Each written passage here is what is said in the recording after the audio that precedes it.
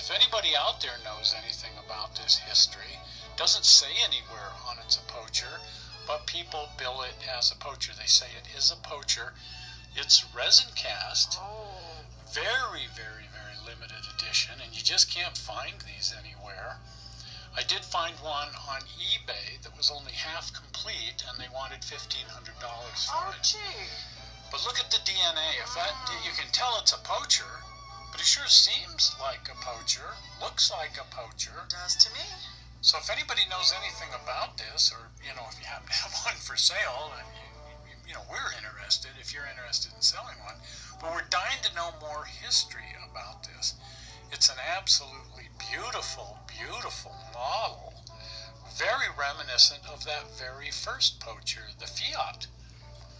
But there are no plastic parts here. There are the resin cast parts, and then there's a lot of cast metal and machined metal parts, which is also indicative of a poacher.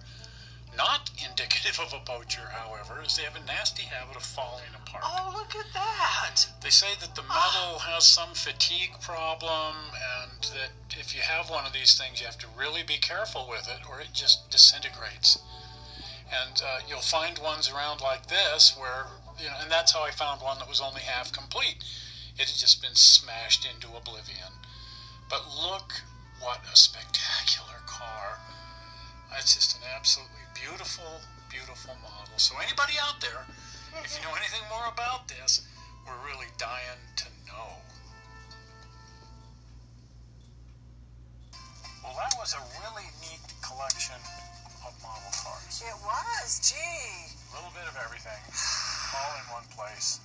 And then they cycle through new models. Yeah, I've been doing the happy dance since we've been there. Yeah, and they put new things in to keep it from ever getting boring, because we never want anything to be boring. And they don't want it to be boring either. So that's just really neat. So if you find yourself in Denver and you like plastic model cars or die-cast or poachers or any of these things, Hot Wheels, there you go. You got to get over to the Forney and check out the model car collection. And while you're looking at that, you can look at a whole bunch of really neat trains and automobiles. Everything. It's just an amazing. It's really cool. It's a happy place. It's a happy place. So do pop on over and subscribe. And the easy way to subscribe is with the newfangled blue button. Ready? Yes. Soing that big